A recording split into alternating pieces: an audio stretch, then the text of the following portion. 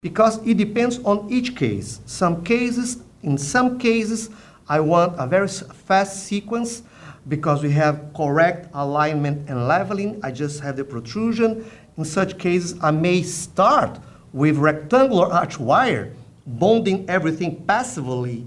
No, I'm not imposing a high force to this. Why? Because I'm bonding the brackets passively with the wire in position. Meaning, I don't need to align and level because the arches, the dental arches are already aligned and leveled. So in this case, I don't need to run a long sequence of archwire.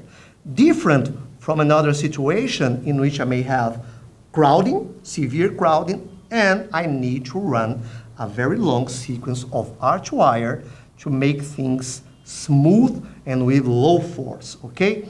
So it's not possible for us to have one sequence for all cases. And then, after reaching a rectangular stiff archwire, then I'll do the extraction